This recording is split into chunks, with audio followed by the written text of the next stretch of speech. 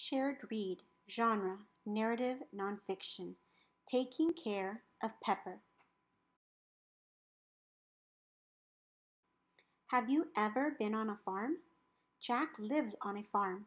He has a horse named Pepper. Jack helps take care of Pepper. Looking after a horse is a big job. A horse has many needs. There are a lot of things a horse must have to live. Pepper stomps his hoof and nods his head when he sees Jack.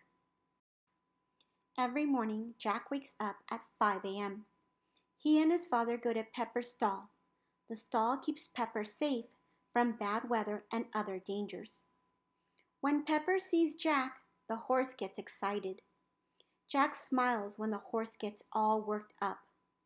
First, Jack gives Pepper hay to eat. While Pepper eats, Jack cleans Pepper's stall. He shovels out the dirty hay and sawdust. Then he puts down fresh padding. Next, Jack strokes Pepper's brown coat and it feels smooth. Then Jack leaves to go to school, but his work is not done. At 3 p.m., Jack rides the bus back home. He has a snack and does his homework. Next, his mother gives him an apple for Pepper. Then they go to visit Pepper. Jack feeds Pepper hay and fresh water every day. Jack and his mom find Pepper in a field. Pepper is allowed to roam. He can walk all around the field. He was drinking after having wandered the field. All that walking here and there made Pepper thirsty.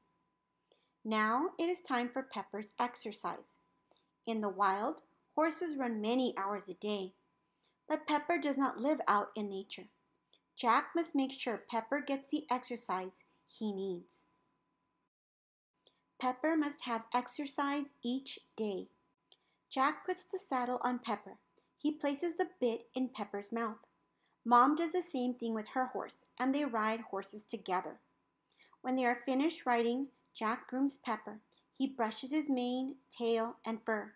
Finally, Jack gives Pepper more hay and refills his water bucket. "See you in the morning," Jack says.